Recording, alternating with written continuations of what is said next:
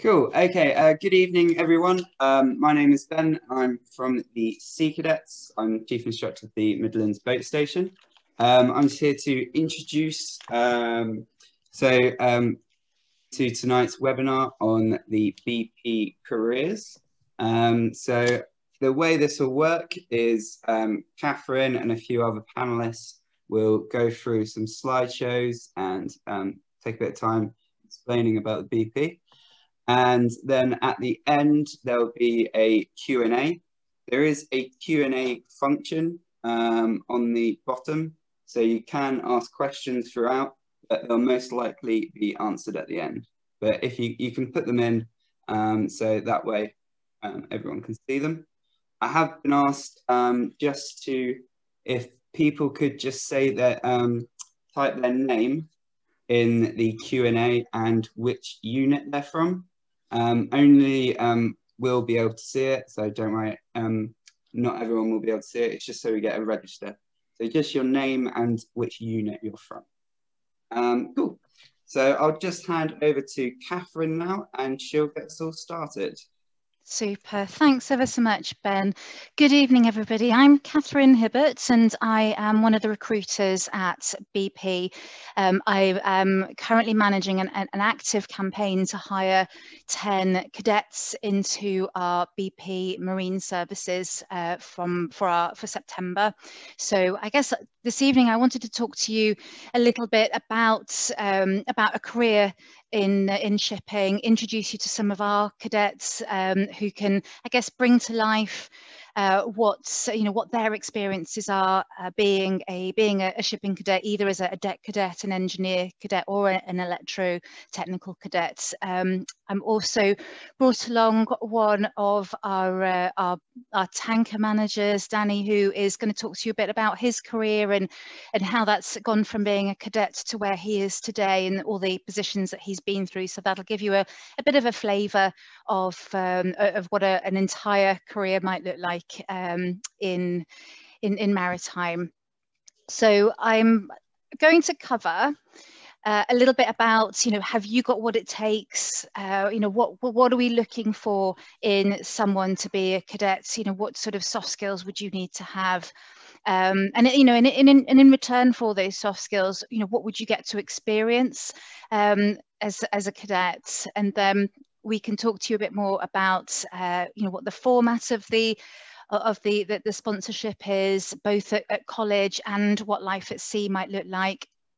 You can get to meet some of our cadets, past and current, who can talk to you in a bit more depth about those three pathways, and also, in real life, what they get to experience. And I've asked them to be really honest. It's not about painting a beautiful oil painting. It's about telling you the good bits, but also the real challenges that they have to go through. So, if you are considering a life at sea, is it for you? So I want them to be really honest about that. And then you can have a chat to Danny. He can talk a little bit more about, I guess, all of the safety and sort of the personal protective equipment that you might have to wear. It's not glamorous on board, I'm afraid. And also all the different sort of levels of people. So typically on a ship, all the different types of people that you would get to work with.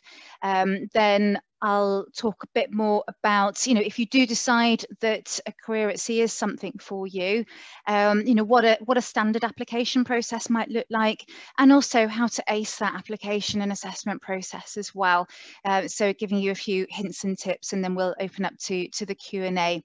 But just really keen to understand if there's anything else that you would like us to cover tonight. If you've got any questions, then pop them in the chat box, and Greg can share those with us.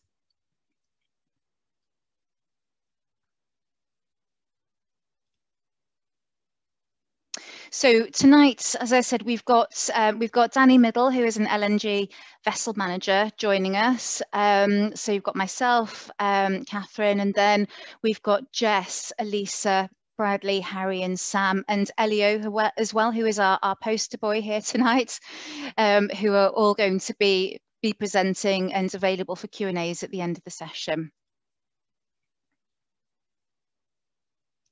But I think First things first, it's really important to understand, if you do want to take up a cadetship, what are companies looking for? So typically you would go to one of 4 maritime colleges. We work with 2 in particular. The colleges are usually looking for, so if you're going to be looking to do maybe a foundation degree, they'll be looking for someone who is going to be 18 on the 1st of September of that year. We'll be looking for 64 UCAS points. Now, if you don't know how many UCAS points you've got, there's some great calculators. If you just Google it and type in UCAS points and put in your courses and your grades or expected grades, that will let you know how many UCAS points you have. So we specifically look for someone that has got maths or science as part of their studies. And at least 5 GCSEs. I've put here at grade B, but that would be a level 5 now, and that's maths, English and science as well. And that's pretty much across the board. So that's not just BP that's looking for that. Those are the maritime colleges. If you want to do a foundation degree, those are the standard requirements. But really, above kind of the technical side, it's much more about those soft skills that are really important. So to be a cadet on especially on one of our tankers, but equally if you went to look at somewhere like Carnival and one of the big cruise ships, you still need to have that real can-do attitude, adaptability and resilience, because you're not always going to have great days. Some days they're going to be real challenges where you're going to have to dig deep. So you need that drive and self-sufficiency as well, and be very self-disciplined and have that aptitude for learning, because you're going to be picking up lots of different skills. And I think first and foremost, it's going to be a great big adventure. So someone that's really adventurous would fit in well.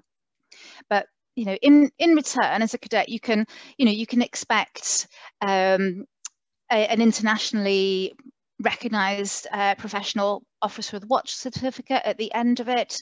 There's a great lifestyle on board, which I can talk through in a moment. If you came and joined somewhere like BP, ultimately you could be in charge of a ship worth hundreds of millions of pounds and get exposure to cutting edge technology. Some of the cadets have talked about the lifelong friends that they've made from their cadetship. The time away from work is really unmatched in any other career. And you've really got a dedicated supervisor that will support you through your performance and development as well. So whilst you've got that self-drive, you've actually got somebody that you can turn to if you've got questions. Also, I mean, at BP, we give an annual allowance of £11,000. So in the first year, you get 900. In the second year, 950. In your third year, you get £1,000. And on top of that, you get your education paid for as well. And I think that's pretty typical across the different providers too. And what would you get in return? So you would get a 3-year foundation degree. So if you decide to join as a DET cadet, now we take our DET cadets to Fleetwood College, Nautical College, which is in Blackpool, and you would study a foundation degree in nautical science. If you feel more technical and wanted to be follow an engineering cadetship or a electrotechnical officer cadetship, then you would actually go to the South Shields College. Now that is near Newcastle upon Tyne. And you would study for a foundation in either marine engineering or electrical engineering. So these are really structured 3-year programs. So first year you'd live in halls of residence, probably years 2 and 3. I expect you'd want to live, you'd be much more comfortable and experienced. I expect you want to live in a house outside of halls. But there's 5 structured phases. You'd start off at college learning the basics, and then you'd come and spend 3 or 4 months at sea, learning, learning with other cadets and spending time with officers, and depending on what you want to, which offering you want to go for. You know, you'd either be up on deck or in the engine room or the communications room. You know, it's very practical hands-on experience that you would get at sea, and you know, be really expected to muck in and, you know, do your fair share of chipping and painting as well. But then there'll be plenty of time at nautical college as well. So you would have your 3rd phase back at college, your 4th phase back at sea. So you'd expect to have, you know, a good 3 or 4 months each time at sea, getting all your experience under your belt, and then you'd go back to take your final exams, and you'd end up with a Maritime and Coast Guard Agency Officer of the Watch professional certificate. So that is your certificate of competence. So hopefully the cadets will be able to bring this all to life a little bit more for you. But life on board, you know, it's not all work. There's a lot of downtime as well. So typically you would have a gym, there'd be an officer's lounge and bar. There'd be a TV room, a library where you can get books and videos, lots of various games to play. As you can see here, we have an Olympic-sized swimming pool on board. And I'm only joking, it's tiny, but it's great on the sunny days. And then there is a telephone and internet, and access to internet and Wi-Fi as well. So there's plenty of opportunities to connect with home and your friends also.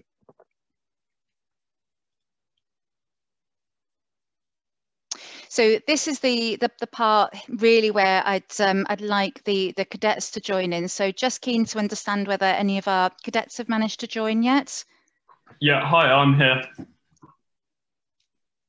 Who's that, sorry? It's Elio. Hi, Elio. Hiya. Do we have anyone else? Yeah, I'm here also. It's Brad. Hi, Brad. Have we got Harry? Hi, Catherine, it's Sam. Hi, Sam. How you doing? Have we got Jess and Elisa?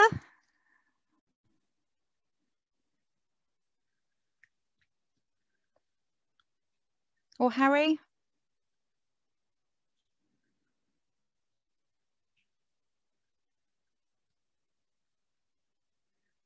Not yet. Okay, well, perhaps if we can start with Elio. I think you were, Elio, were you going to talk about the role of deck cadet or engineer cadet? Yeah, hi. I was going to talk about the role of an engine cadet.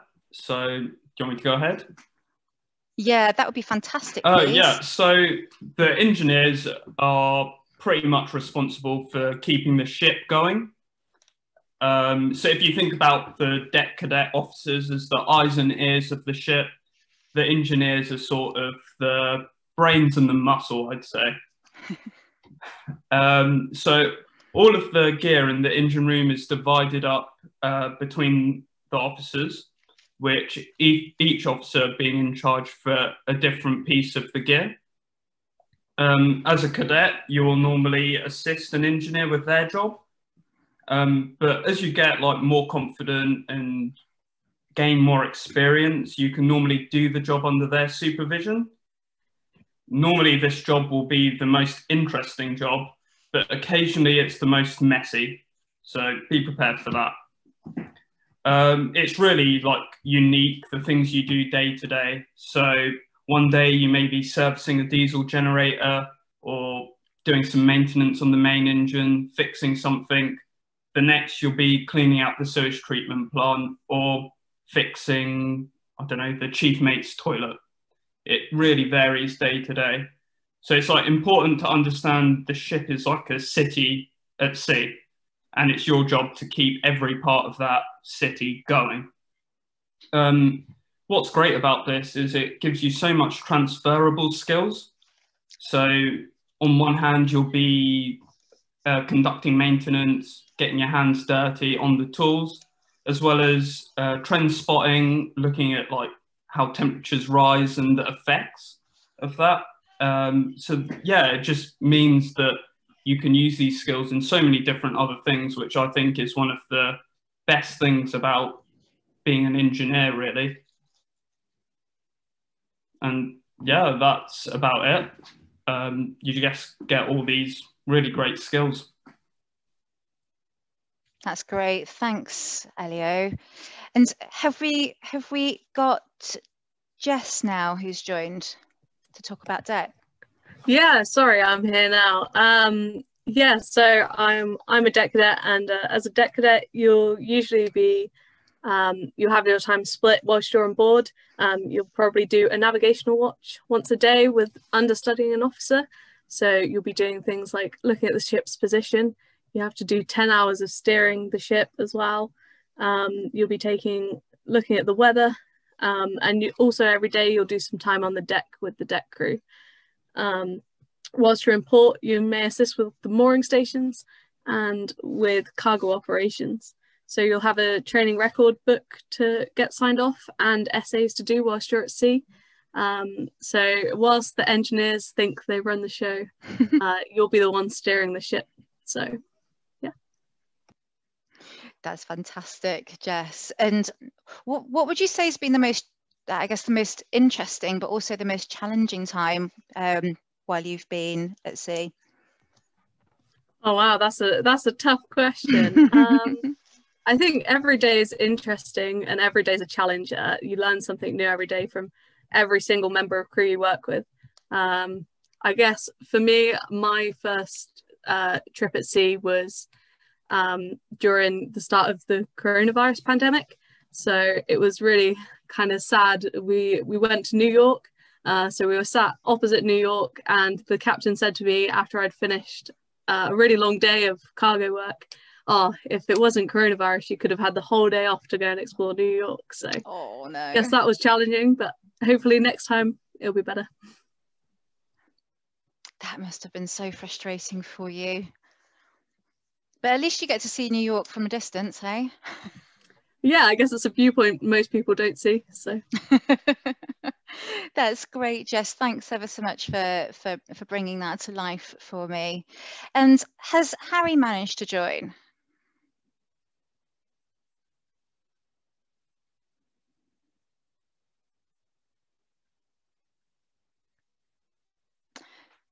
Well, Harry's our ETO cadet, and was going to talk through that a little bit. Does anybody feel comfortable enough to talk about the ETO, the role of the ETO? Oh, you're here. Fantastic, yeah, Harry. I've never done this before. No worries at all. You have the floor. Well, yes, as Jess said, the engineers think they run the ship and the deck officers think they run the ship, but harsh reality is the electrician runs the ship. They say behind every good chief engineer there's a good electrician. Sadly, that's true. So my job on board is to look after all the electrical systems, whether they be the light bulbs going down from radars, anything electrical really. So yes, I think the hardest thing I've had to do was working with GMDSS, which is it's basically the distress system, and I had to change the antenna. So yeah, that's pretty much sums up my job really. Yeah, so the cadetship wise, you have to do fault finding at college, as well as advanced maths, standard really, and various other sort of subjects. The course is more tailored around to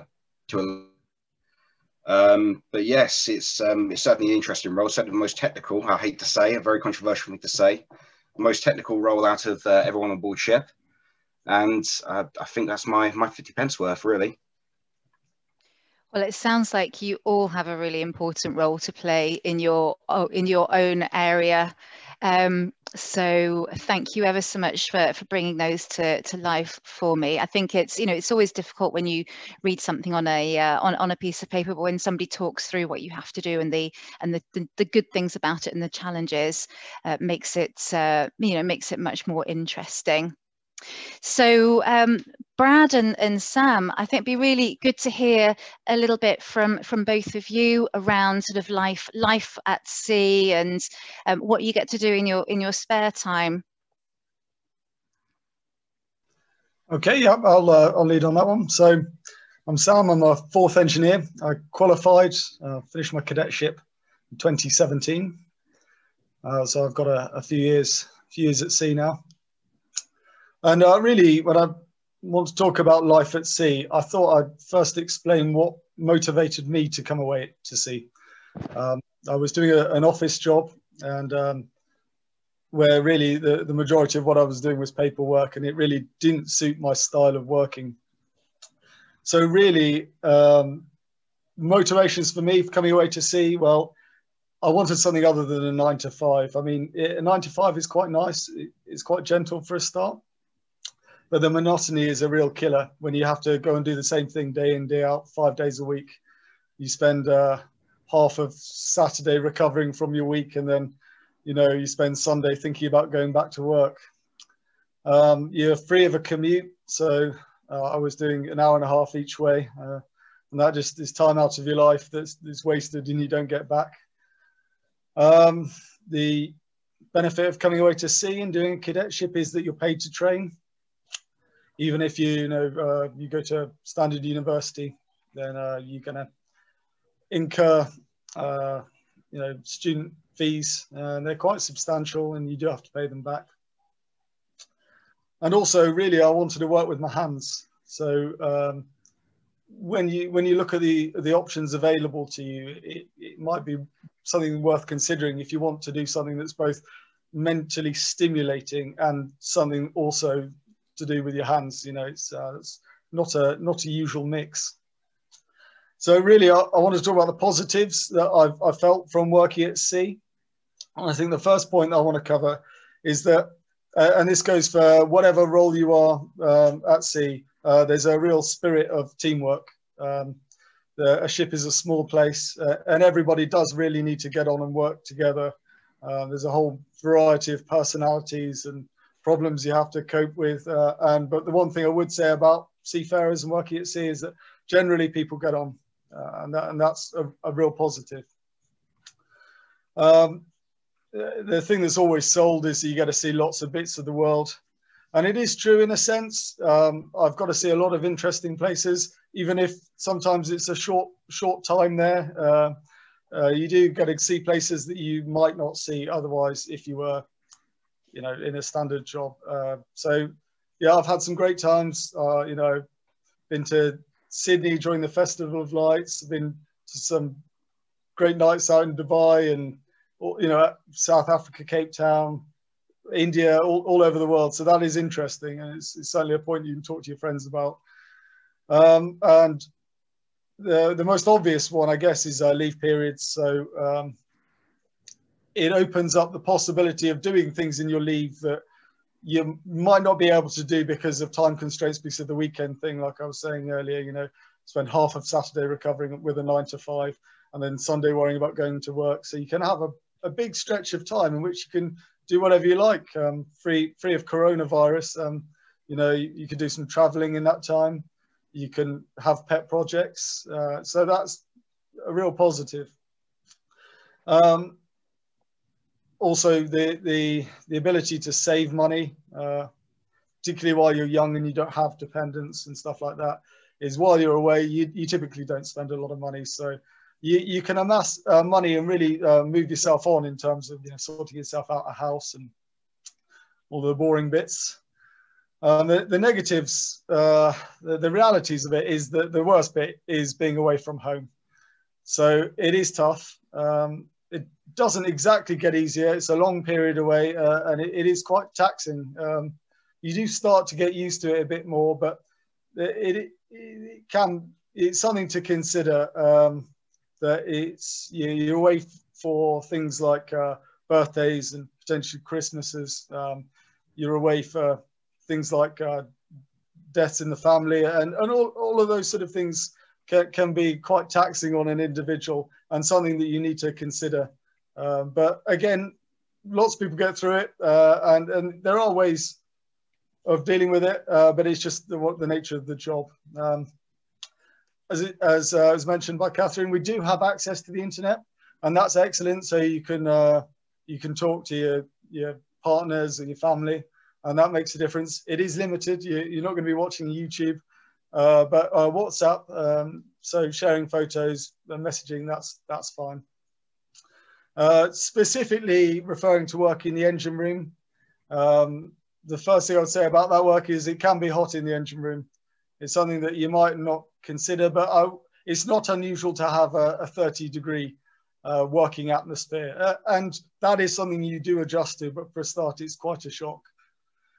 The work isn't all, glamorous overhauls and exciting work. As was mentioned by Elio, even whatever rank you are, there's an element of doing pretty mundane stuff, but equally that goes in hand with doing exciting work that you might have not done before. And that really keeps you on your toes. And part of your job is routine watch keeping and looking after machinery, but it's also watch keeping in the evening periods. And you always, when you go to bed when you're on duty, there's always an element of excitement because you're not quite sure what's going to happen in the night, what you're going to have to deal with. And if you're a switched on person, that keeps you mentally stimulated, which I think is an important part of the job. Touching back on your working patterns, quite often your work will be working normal periods in the day. So that could start at 7:30 in the morning, you work through to 5. And then depending on how many people are on a ship, an engineer, a qualified engineer will have a duty evening where you look after watch keeping overnight till the next day. But occasionally when there's big work on, the days can be really long. And everyone has to dig in, and they do. It is part of the fun, can be tough. And so, yeah, I mean, that sort of sums up the negatives that I wanted to share with you guys. But I just thought I'd also cover off what I think I would like to impart on anybody that's considering a career at sea and makes it through to being a cadet and being on board for the first time. And it's just that it's a strange and alien world for a start, but the more you dig in, the easier it gets. And that's it. And it's just the most important attribute is that you're gonna just tough it out and believe that things get easier, and you get used to the feelings of being away in a ship, and yeah, that's very satisfying. So that sums me up there. Thank you, Catherine. Well, I think that has really brought it to life there, Sam. Thank you. You touched on having extended leave where you can take travel. Sort of typically, how long will you have off in between time at sea? So of a normal contract, which is about 3.5 months, you might get something like a 2.5 to 3 months leave. Brilliant. Thank you. That's fantastic. It's really helpful to understand. So perhaps now if we can move to Danny. Danny, have you managed to join? Yes, I'm here, Catherine. Yeah. Oh, super. So perhaps you could walk us through your career a little bit and what brought you into a maritime career. Yeah, sure. So hello, everybody. My name's Danny Middle. I'm currently a vessel manager with our LNG vessels. So I'm currently looking after 3 of the LNG vessels, 2 on a permanent basis and covering 1 at the moment for somebody else. So obviously they're moving liquefied natural gas around the world at the moment, one of which is currently in Texas, Freeport in Texas. Another one's battering its way through a storm in the Atlantic at the middle of the Atlantic at the moment. So they're chundering through some quite heavy weather. But yeah, I am basically an example of what happens when you let a cadet ship run its full course, I suppose, or run amok. It's I started as an engineer cadet in 1991 at South Shields College in Tyneside, completing my cadetship in 1994. That then was a slightly different format in that you kind of did a year at college, a year at sea, and then a year back at college again. So yeah, qualified in 1994. Thankfully was offered a job and took the job with BP, and came out as a junior engineer in the summer of '94. That rank doesn't actually exist anymore. We've kind of done away with that one, so everybody starts as a 4th engineer now. And then I essentially just worked my way up through the ranks. So spent time as junior, 4th, 3rd, 2nd, and then got promoted to chief engineer in 2008. At that point, that was on an oil vessel, and then I spent 10 years sailing as a chief engineer in the fleet on both oil and LNG vessels, pretty much a 50-50 split actually. In 2018, I came into the office on a secondment. So sometimes they dip into our sea staff personnel to ask them to come ashore and help out with little bits and pieces that need doing ashore. I was asked to come in and do that in the beginning of 2018, and I've not gone back to sea. So I got offered a permanent role as a vessel manager in 2019. Took that, and I've been there since. So as I say, currently I manage 2 vessels. That for me means I provide sort of technical, moral support for everybody on board. I'm kind of the link pin really between the vessel and ashore. And so I also need to obviously provide sort of that technical level of support as well to the vessels. And having spent 10 years as a chief and worked my way through, you know, there's quite a bit of experience there to call upon if required. So yeah, for me now, it's a shore-based role, but I do get to go back to see the ships from time to time, although again, COVID-19 has put the dampeners on that at the moment, as it has for many things, I know. But yeah, so normally I'm based in Sunbury or Canary Wharf. I tend to do a day or 2 in Canary Wharf a week, and then the rest of the time in Sunbury. But like most people in the company at the moment, I've been working from home since March of last year. So it's yeah, it's been quite a extensive career for me, and one I've got to say I've thoroughly enjoyed. Every day is a learning day. One of the best things I felt during my career when I was at sea is particularly when I started getting up towards the more senior ranks on board was the fact that you basically had to do what you needed to do with the resources you've got available to you, whether that's manpower, whether that's spare gear, whether that's, you know, just cargo. You've got what you've got on board, essentially to fix the problems you find. So that I always find a challenge, and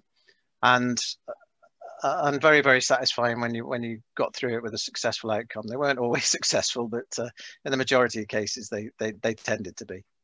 But yeah, that was one of the bits I enjoyed most of my time at sea. I've got to be honest, because it's as I say, you've got a limited amount of resources to work with, and you've got to be able to find a fix. So, that was very enjoyable, and I think for me as well, I think it'll probably be a common theme with everybody. The downside was always going to be the time spent away. I mean, when I started, the trip lengths used to be quite a bit longer. We used to do sort of up to 6 months away, and the leave was shorter as well. Thankfully, that's got better, and the leave ratios have got better too. But it's always difficult, that travel to the airport. I tended to find when I got into the departures lounge at the airport, that was pretty much my cut-off point. So it kind of went from being at home to being at work when I went through the security into the departures lounge. So yeah, that never really got any easier, particularly having a family as well. It's not a pleasant experience, but it's part and parcel of the job. And when you roll it all together, for me, that balance was weighed heavily in the favour of the amount of time I got at home as leave, as quality time. So it's always a balance, and it's all about life choices, isn't it? But yeah, that's essentially me, guys. Thanks for that, Danny. And perhaps if you could talk us through a little bit about the sort of the team on board, and who who the cadets might have to kind of work with and learn to communicate with on a daily basis. Yeah, certainly. So what you see on the screen there is essentially the manning structure for a merchant vessel at sea. Now, there's more numbers here and there. We have more than one AB, we have more than one OS, and we may have extra officer ranks as well. But essentially, you'll see there, it's kind of split into 2 halves almost, if you like. So you've got the deck side and the engineering side. The there's a kind of subdivision to that, which is Harry is part of, which is around the electrical system. So although they report into the chief and second engineer, they're kind of they're sort of self-autonomous in that work, as is the gas engineer, which is obviously a rank specific to gas carrying ships. But yeah, so as you can see, the highlighted boxes are where the cadets kind of fit into the organization as things are.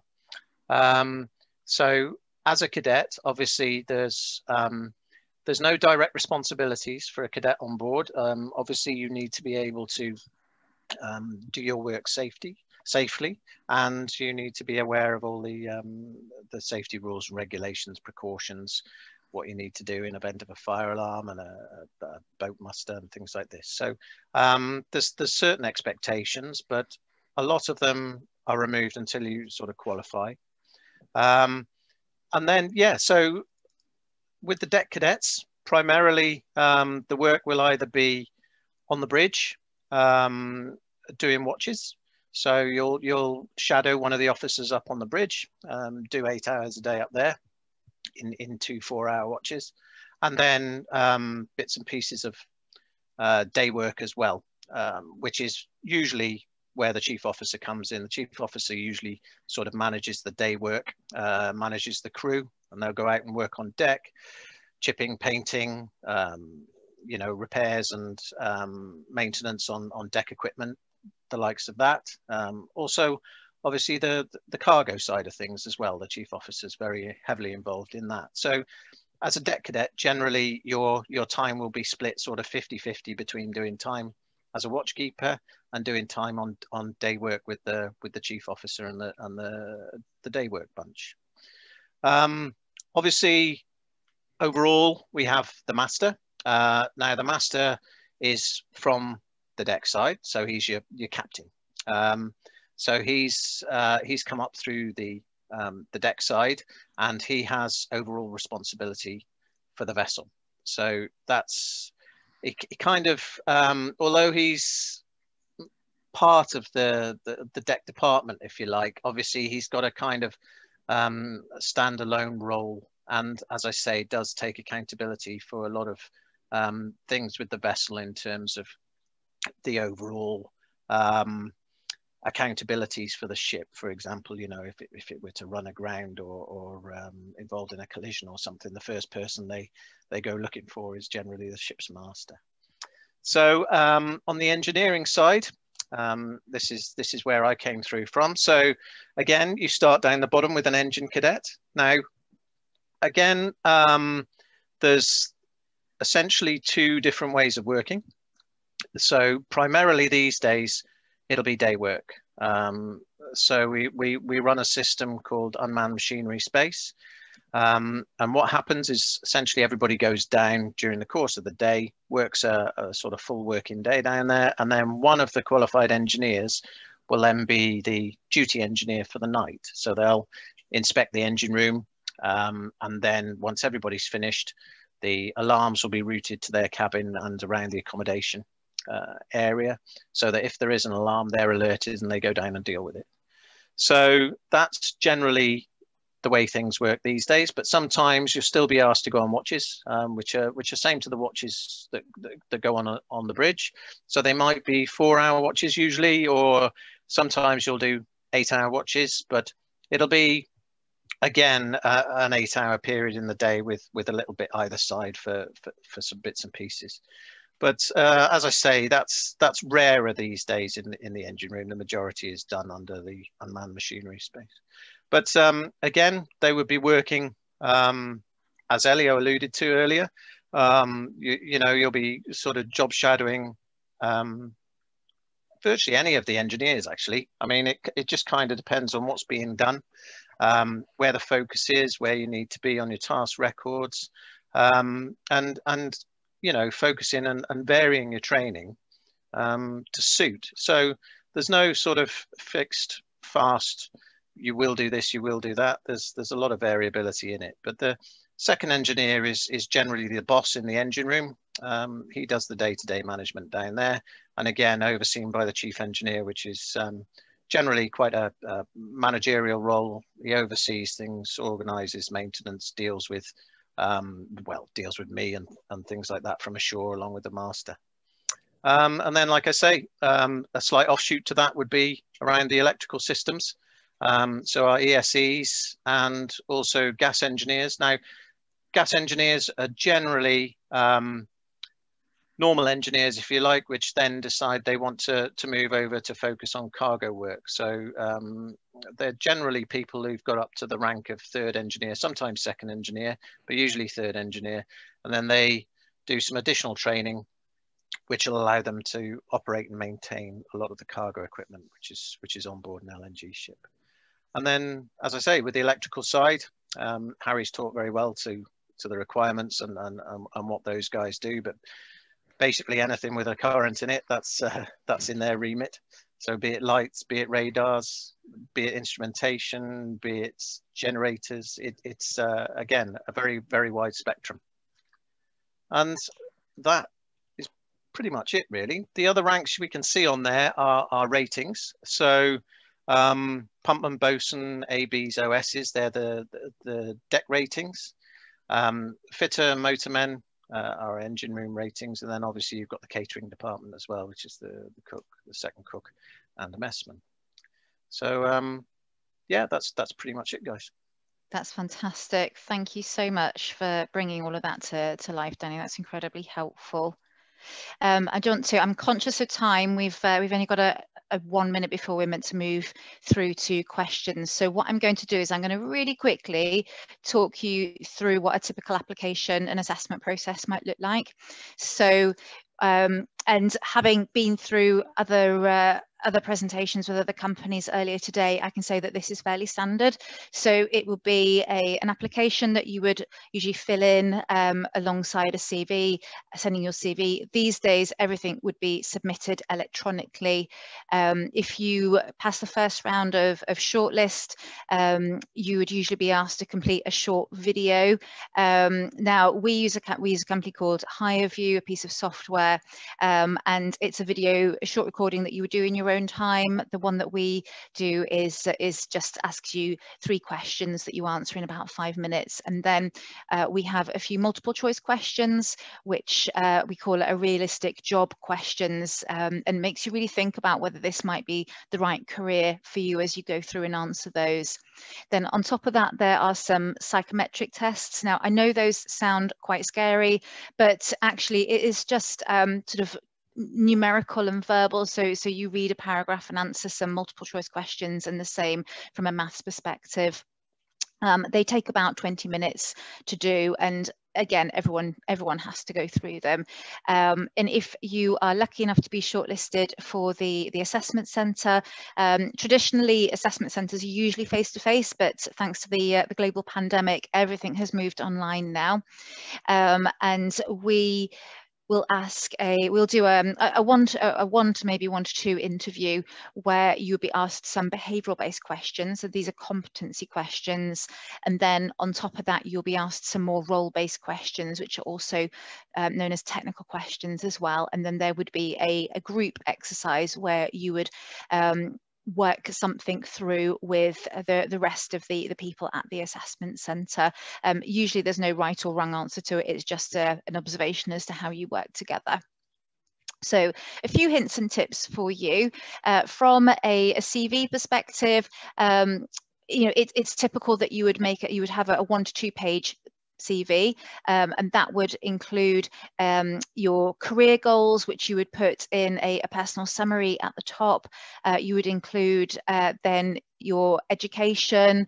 We would want you to include your sort of your institution, the course name, and your results or expected results if you haven't sat them yet. Any extracurricular activities, any work experience, be that full-time, part-time, volunteering, internships that you've done. And then any other extracurricular activities like Duke of Edinburgh or any RYA qualifications or other cadetships such as Sea Cadet or Army Cadet. Then with regards to the HireView, it is only a 5-minute video I think the best thing to do is find a quiet space, use the practice sessions as much as possible so you feel comfortable. You will normally see your own face that you'll be looking at in the video screen, so don't be unnerved by that. And just remember that everyone else is going through that same process as well. So don't give up. It's only a short video and it gives a real insight into your passion and drive for a career at sea. Then you've got the online psychometric tests that I mentioned. So we have sort of numerical verbal reasoning, error checking, any diagrammatic, spatial and mechanical reasoning as well. And you would normally sort of read a paragraph or read a diagram or read a maths question, and then it would be multiple choice questions. And I say they only take 20 minutes, and there's lots of companies, including SHL, which is the company we use, that will allow you to do practice tests and get yourself ready to complete them. So again, when you're doing those psychometric tests, do practice as much as can. Keep your eye on the time. If you don't know the answer, the best thing to do is just to move on, because then you're giving yourself the best opportunity to get through all the questions in the time that you have, and just stay calm and have the confidence that you can do it. So finally, if you make it to the assessment centre, the first part is usually an interview where you'll be asked some competency questions. Now, these are typically, give me a time, or tell me about a time when you've done this, that, or the other. They will usually be related to a company's behaviours, values and behaviours. Now, at BP, they are safety, respect, excellence, courage, and one team. And as you can imagine, all of those competencies are something that we would look for in a cadet. But you should always check the company's career site, because they will tell you what the competencies are, or the values and behaviours are that that company is looking for. And what I would recommend is that you have a look at those, think about the qualities that are the strongest in you, and think of some examples where you've demonstrated those qualities, and any experiences that you're particularly proud of, and also any experiences that have been real challenging, but you've actually worked through. And then using the framework STARS, which is set the scene, so explain what the situation was, the task that you were dealing with, the action you personally took, so how you went about it, and what the result was and what you learned from it. So do some self-reflection at the end. You're not going to be able to predict every question, but if you think through some different examples ahead, it will put you in a real good stead to be able to answer lots of the questions. So typically you would have a competency interview, technical questions, and the group session. All I can recommend is that set yourself up with your technology ahead of time, a good sort of 10-15 minutes. Make sure it's all working, that you've got the sound working. Don't worry if the technology fails you. Contact the recruiter and they will sort you out. And again, the most important thing is make sure you're not going to be disturbed during those times, because you don't want to get derailed by someone popping into the room. If you do need any additional support or adjustments, then just let the recruiter know and they'll make sure that they can support you. So that's everything that I wanted to share with you today. Thank you so much for listening. Hopefully, Gregory, there's a whole host of questions that the cadets will want to ask our cadets. Is there anything that's that's up there that you would like to share with us, to ask us? Yeah, so I'll take over the Q&A. So our first question was, are there places for doctors and medics on your ships? Danny, do you want to take that one? Yeah, certainly. What we have, because we don't have a large number of people on our vessels, we are not legally required to carry a doctor. But what we do have is we have everybody trained in first aid, and we also have generally the chief officer and the master will also have undergone what they call the ship's captain's medical course, which is a much more in-depth first aid course, if you like. So the simple answer is no, we don't carry doctors. Everybody is trained rudimentary as a medic, and some are trained to a higher level to deal with relatively simple medical complaints that you might find at sea. But then we also have a backup of calling people ashore who provide medical assistance too. Well, I hope that answered your question. What are the vision requirements to join? Are they the same as the Navy? That is a very good question. I don't know what the vision requirements are. I know that you have to pass a medical, so it will be whatever is stipulated in the standard medical. I can find out and get that information back to you. Okay, cool.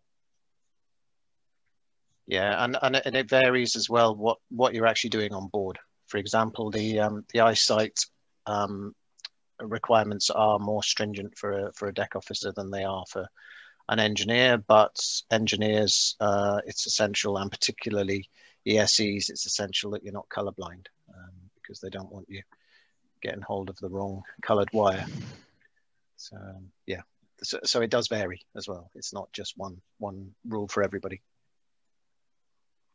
Cool. Okay, well, this one is for everyone, I guess, so we could sort of take it in turns to answer.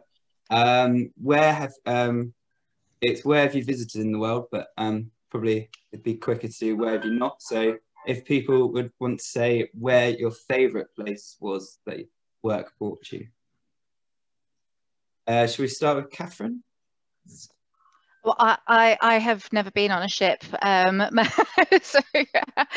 my favourite place was skiing a couple of years ago in Le Menuire in the Alps. But you're probably never going to go there as a cadet specifically.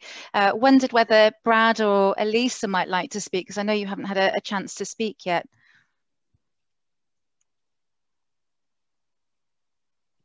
I'll go first. Hi, I'm Elisa. I'm a third officer. On the deck side.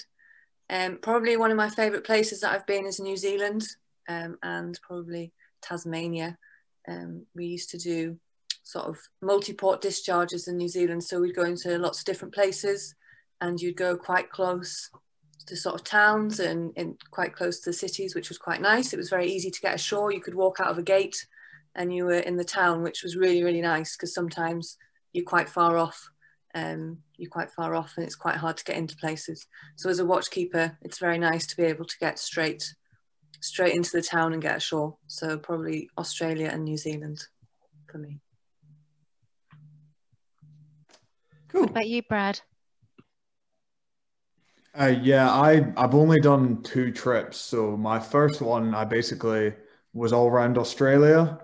So I've been Sydney, Cairns, but then halfway through the trip, we went towards Singapore, then Hong Kong. So I managed to get ashore in Hong Kong. So I'd probably say Hong Kong was my favorite. But my second trip, I got ashore once, and that was going home. So yeah, so you have to be prepared that you're not always going to get ashore, but it is nice just to sit on the deck, just look out, hot sun, and just see the views. But sometimes you're always like, but I suppose that's what the leave's for. In your leave, you have all the time in the world to go wherever you want. So, but yeah, it's the perks of it. But as I said, I've only been on 2 trips. So yeah. Thanks, Brad. Okay, cool. So this is another one sort of for the cadets. Is anyone on a ship now? And if so, where are they? Is anyone on a ship now? We chose not to include anyone that's been on the ship, just in case there were poor comms. But there is someone called Chris Thompson who is currently on ship, and I know that last time I spoke to him, he was just going through the Panama Canal. Okay. So how much do you earn when you start, and how much is the sort of potential to earn as you rise through the ranks? So When you start as a cadet, you would receive an allowance. So we sponsor a cadets. Cadets aren't employed by us, but you would get an annual allowance of around £11,000. So that would be, you get 950 a month in your first year. 900 in your first year, 950 in your second year, and 1,000 in your third year. And then when you qualify, I believe you'll be expected to be earning around 35,000. Got a few more questions left. And I guess it's important to add that that would be tax-free as well, because with BP you'd be working through Singapore, which makes a big difference.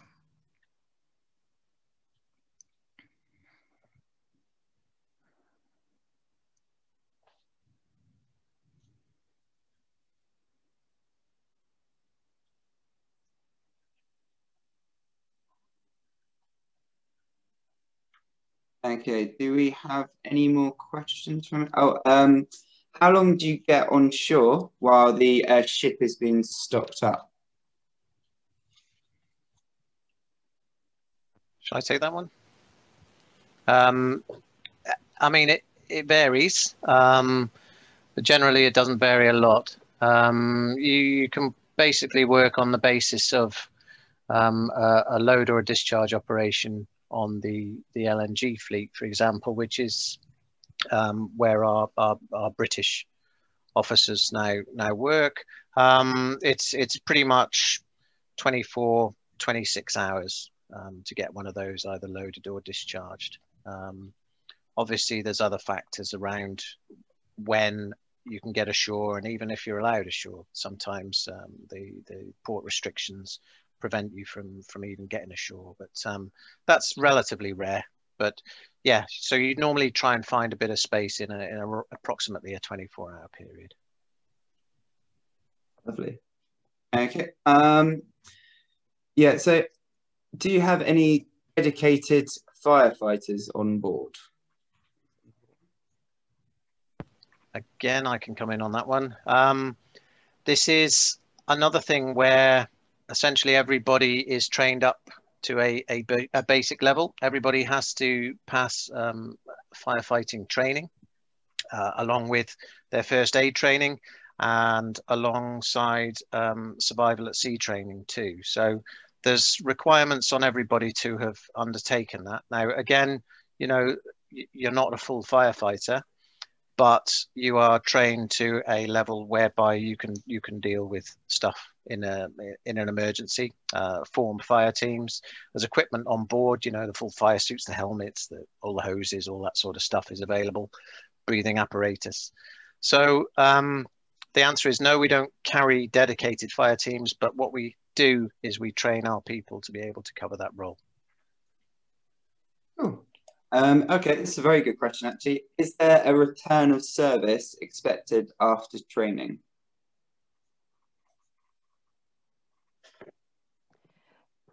So do you mean once you've completed your cadetship, would there be opportunities with BP?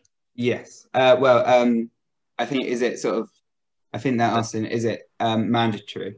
Yeah, is it a tie-in effect, like a clawback type thing, Catherine, I think? Not as far as I'm aware. So once you've completed your qualification, you're a qualified officer, and I guess it would be up to you to find your employment. With BP, it would very much depend on what opportunities were on the fleet at the time. So we wouldn't be able to guarantee work. But I learnt today a fact that 90% of the goods that come in or out of the UK are actually transported by the Merchant Navy. So even if it isn't with BP, there is a lot going on, so there is a lot of likelihood that there will be many opportunities available for a qualified officer. Yeah, we definitely saw the same webinar, Catherine. I remember that fact. I stole that from Rachel. Okay, got one. Someone who's quite fashion conscious. What is the uniform like?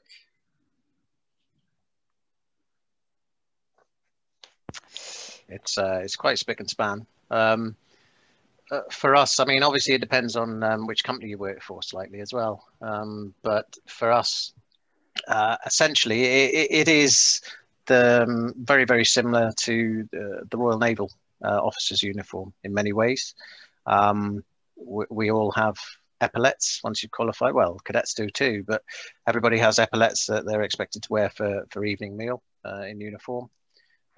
Those look very, very similar to the Royal Naval ones. So, for example, when I was a chief engineer, I had 4 bands with the hoop on the top, much like a captain would do in the Royal Navy. The only difference being that the banding is slightly thinner. But other companies have diamonds rather than the hoop, so it varies a little. But the mandatory uniform that we ask for is essentially trousers, jumper, shirt, epaulets, shoes. But if you want to, and most people do for their weddings and things like that, you can get fully decked out in all the bells and whistles with the reefer jacket and everything, and the steaming bonnet. So yeah, it's very, very similar looking to a Royal Naval officer's regalia. Okay. What is a standard watch pattern on board?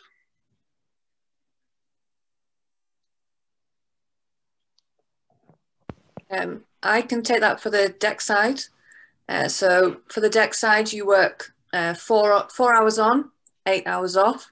So for me, my last trip, I worked the 8 till 12.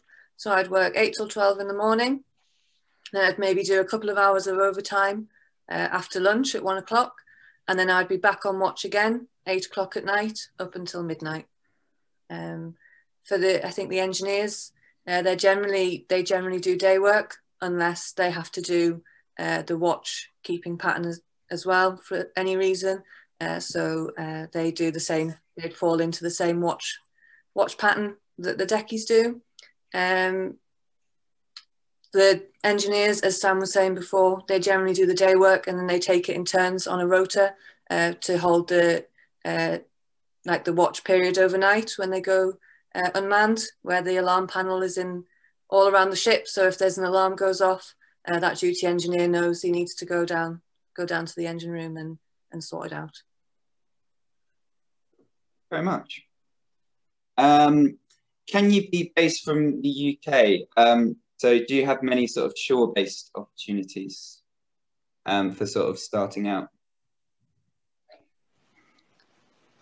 Starting out, you will follow the sort of standard cadetship routine. So what Catherine talked to during the presentation. So there'll be time at college in the UK, time at sea, time at college, time at sea, and that's quite fixed. The beauty of the job, if you like, once you're qualified, is that really you can live anywhere you choose to, because there isn't really a specific point of work ashore in the UK. So you can live anywhere you choose, because really all you're going to be doing is traveling to the airport and flying out to join a ship wherever it might be. Or if it happens to be in the UK, you might get a hire car or catch a train down to wherever that might be. For me, I've kind of moved through and come out the other end, if you like. So for me, I've got a shore-based role now. That's based in the southeast, but that's not the conventional seagoing role. Okay. Cool. Thank you very much, Daniel. This is a great question from Mariad. What is the future expectation for unmanned vessels, and how might this impact on these opportunities? Wow, that is a question and a half.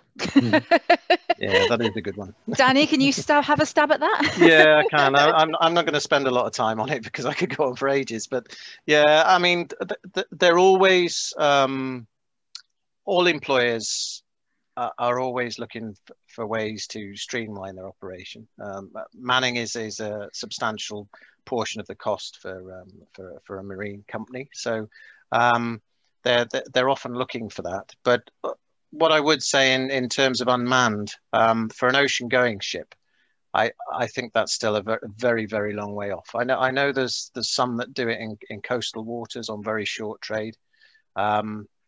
But I would also say that there still needs to be some levels of supervision and maintenance from the engineering side, from the deck side as well. You know, they still need to be observed and kept an eye on in case they go rogue.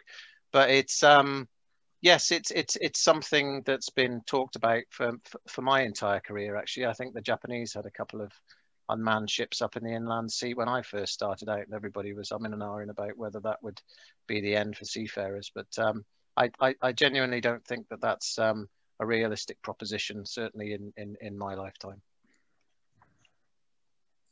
Cool. Okay, we've got a couple of medical questions.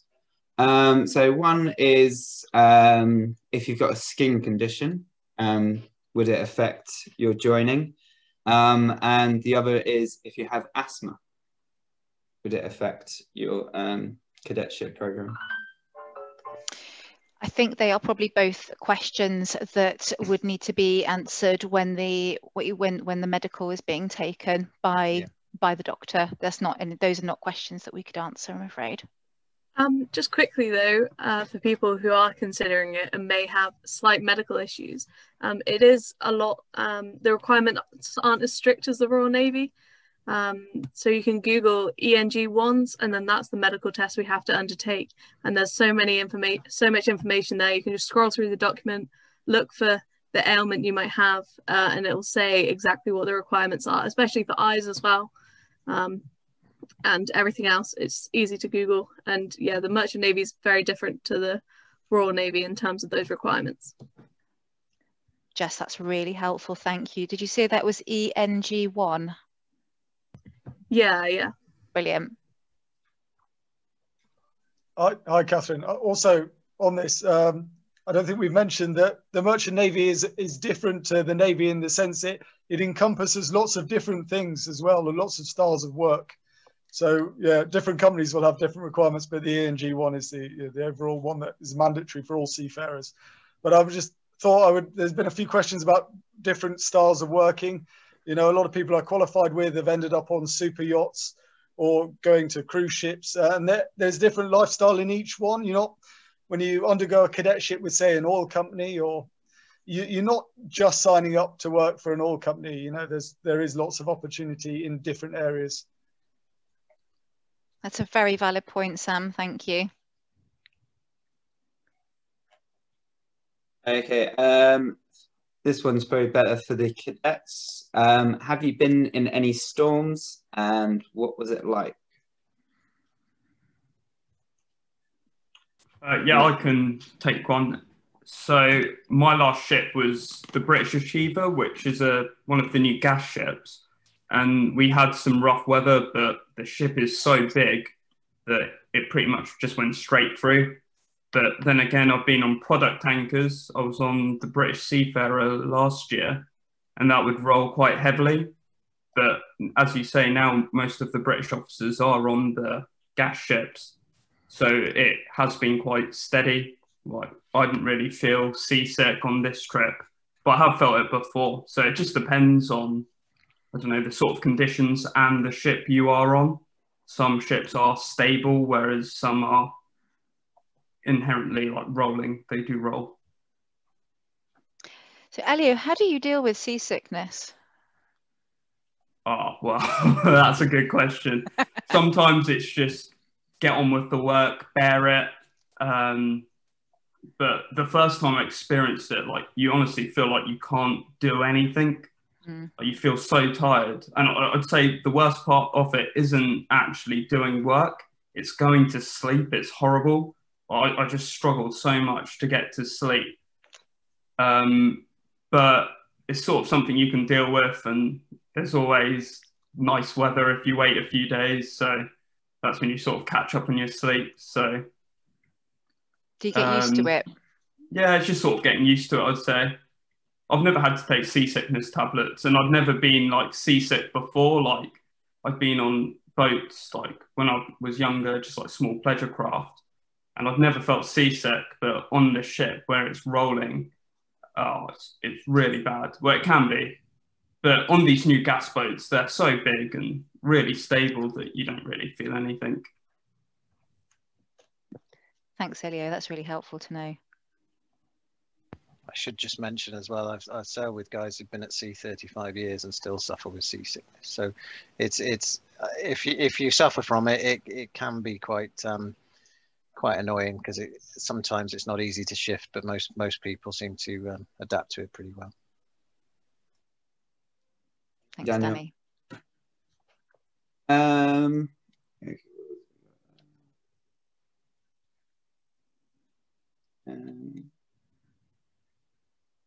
Okay. So we spoke briefly. We asked a question about doctors and on your ships, and you said about that on bigger ones it is a requirement. So what sort of companies do need doctors? Do cruise liners take them? Yeah, in a word, yes. It's ships that carry more people. I can't remember off the top of my head what the exact number is, but you can carry up to a certain number of passengers. I think it's 12, and a certain total number of people without the need to carry a doctor. But anything above that requires a doctor. But yeah, cruise ships. I mean, some of these are huge with 6,000 people on them. You know, again, pre-COVID perhaps, but it's that they've got some massive medical teams on board those vessels. Yeah, for sure. Thank you very much. So we mentioned briefly about swimming pools earlier in the presentation. What is there for fitness regimes, and is there anything else for sort of downtime? Who wants to take that one? I can't really talk about fitness, but for downtime, the bar I thought was the best thing about a BP ship. A lot of other shipping companies have sort of stopped alcohol, whereas in BP we are allowed a certain number of units of beer or wine. And, you know, it sort of means that everybody sort of gathers together, especially engineers. We do a thing called sundowners. So after a day of work, we'll go up to the bridge, because you've got to think, in the engine room, we're downstairs, don't really get much sun. We'll go down and maybe have like 1 or 2 beers as the sun sets, which is like one of my favorite things to do in my downtime. And then go to the bar. We had like poker nights my last ship. I'd sort of do a quiz. Like, as a cadet, you're sort of like the entertainment officer, I'd say. So you sort of try and get everybody into the bar, you know, like just make things a bit more enjoyable. But yeah, that's what I do. Like after I finish work, maybe chuck on a film.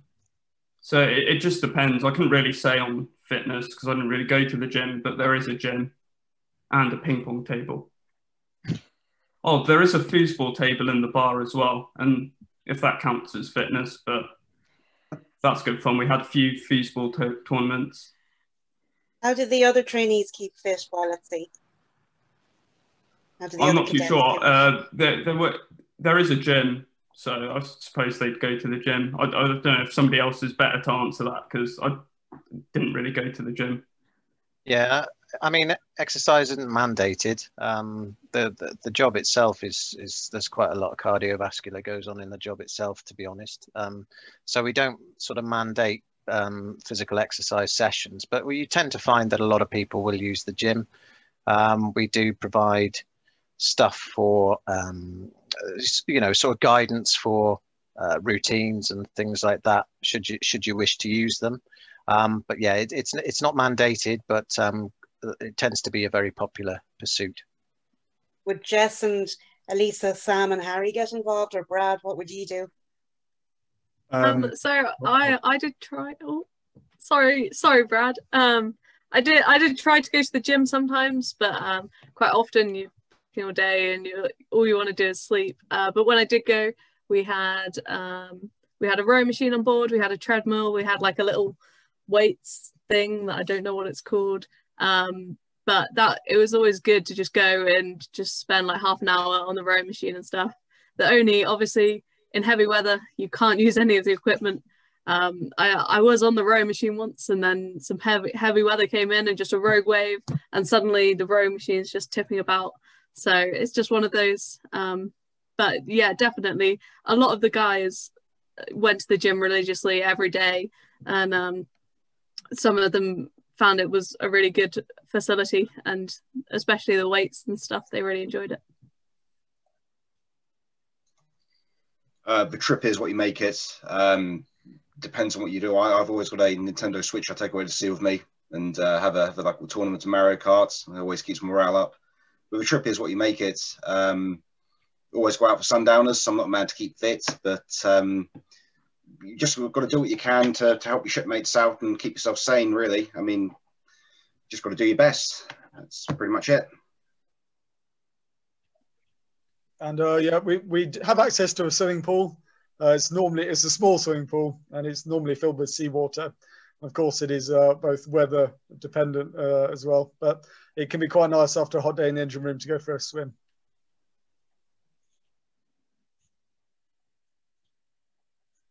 I've seen people sort of after working hours, they'll go for a run around the deck, which some people like to get outside and do their exercise. They've done sort of like sprinting laps on the Monkey Island. They've taken some of the equipment outside and some sort of like some things outside with it. So you can kind of, there's always places to exercise, and there's equipment that's maneuverable that you can take out. Some people take stuff with them. So there's, there are definitely ways to keep fit. Cool, thank you very much. It's probably quite a good question for Dan. Do you see BP investing in alternative means of propulsion? Oh, that's a juicy one. Mm. Yeah, big topic, that one, and very, very current. So yeah, really good question, that one. Again, to try and put it relatively simply, yes, we need to make substantial emissions cuts by 2050. We've, we as a group and the industry in general have committed to some substantial emissions cuts by 2050. I mean, again, this is specific to BP, but they've, their ambition is net zero by 2050. So shipping does, by its very nature, emit CO2. It's very, very efficient way of transporting mass goods, but it still does emit a lot of CO2. So there is a colossal amount of work going on in that space at the moment, I'll be honest. Our engineering team in shipping is pretty much deluged with ways of making ourselves more efficient, reducing our emissions, and fuels and other means of propulsion are all part and parcel of that. So yes, it will change, and it will change the industry substantially over the next few years. There is no doubt about that. But I think it's not only will it be a good change, but it'll be a very exciting change as well for everybody, because we're going to be moving into doing things that we've not done before and trying things that we've never tried before. So what's not to like about that? I think it's really exciting times, actually. Cool, thanks very much.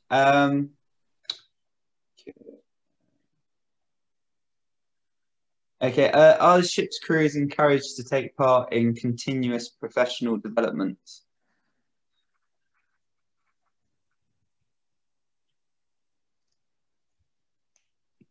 Yeah, we do. We have a lot of computer-based training on board that we have to keep up to date and current. It has sort of timelines on, so after a certain, I think it's a couple of years, you go through and do that again, so it makes sure that you're up to date. All of our firefighting, our STCW courses, we have to redo every 5 years to make sure that we're up to date with that we're picking up on new sort of safety aspects.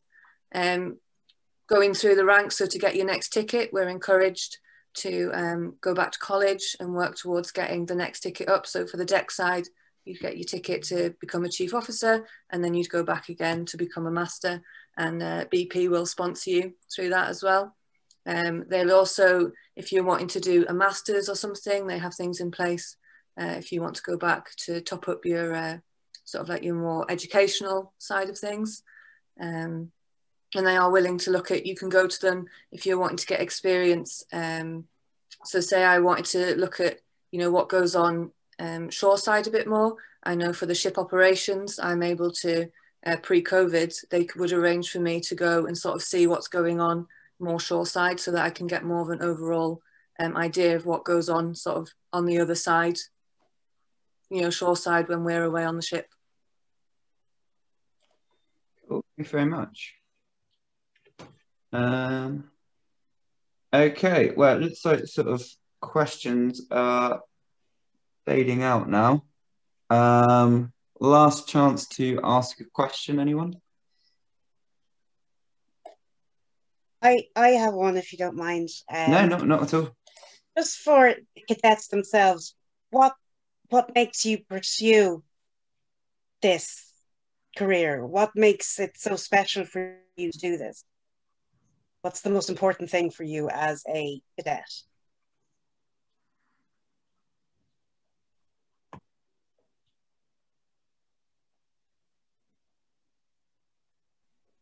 Okay, well, I'll start with that. So for me, what makes me pursue it is it's a fairly unique set of challenges you face, combinations of using your mind and using your hands that you might not get in every other job. You can normally find them one way or the other, but in this job as an engineer at sea or any of the other roles, yeah, it's a combination of using your mind and using your hands, really. You know, for me, that's what I was looking for. For me, it was a choice between uni and doing the cadetship. So I had to weigh up uni. I'd have a lot of student debt, a lot of loans, whereas doing this, obviously all my cadetships paid for, all my education's paid for, as well as getting a wage, which is really nice. And that's probably the biggest thing for me.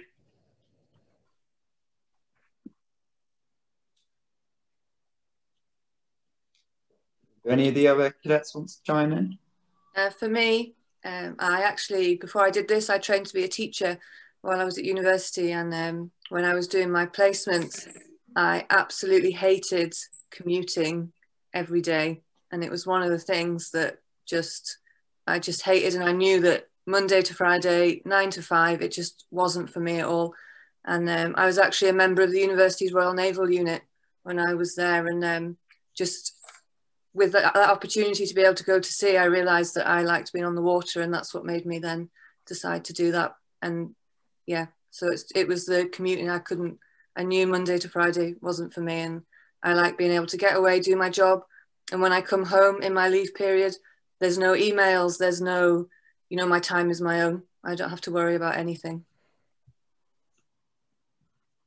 So I think for me, the main thing was the idea of having 3 months on and 3 months off. So I was actually a sea cadet when I was younger, and through that I found a love for kayaking and teaching people how to kayak. And I thought that this career means I can go away on ship and I can come back and I can spend my 3 months off kayaking every day. And I can't think of another job where you can do that.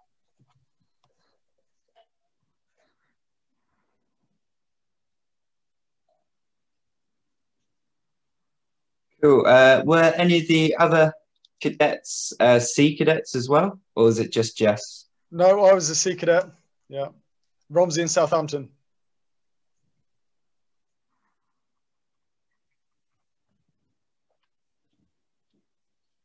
Cool. So one sort of question. Someone said great unit. Okay, so is there a sort of limit to how much personal items you can bring, and what sort of stuff do you guys take with you? It's quite important to take on the ship.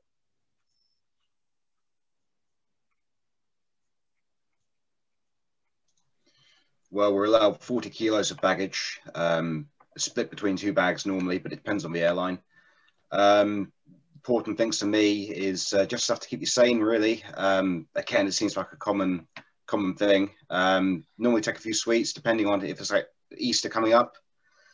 Take a few cream eggs, put them in a bar for people just to treat them, keep the spirits up. As I said before, I've got a little Nintendo Switch which I always bring along because again, it's just fun to keep the morale up on board ship. And then other than that, it's just toiletries. Have to remember your uniform. And yeah, it's just other than that, just pack for a long holiday. That's all I can really say.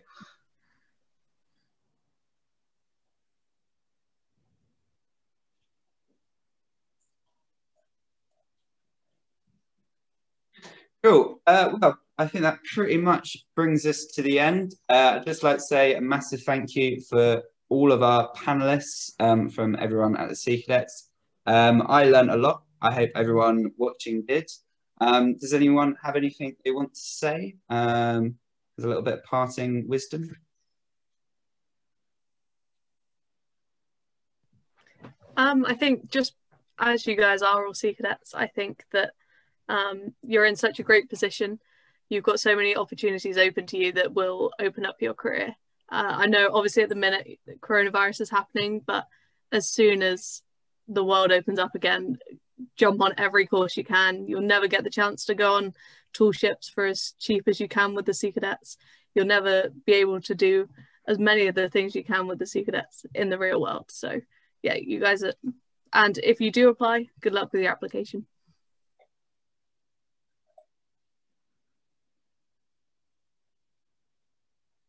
Well, there were some fantastic questions there. Thank you ever so much for throwing all of those interesting questions at us. I tell you what, there's a lot that I learned tonight as well.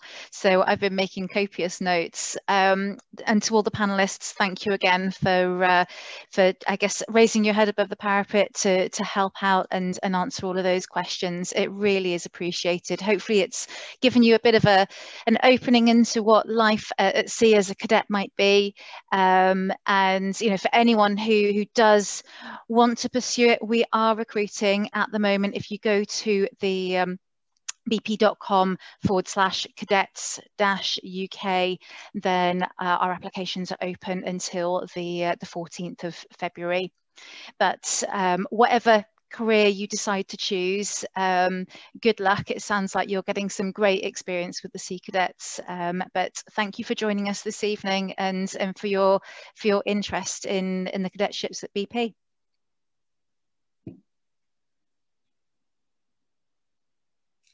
Okay, yeah, so thanks very much guys for joining. Thanks to all our panelists, and yeah, have a enjoy the rest of your evening, everyone.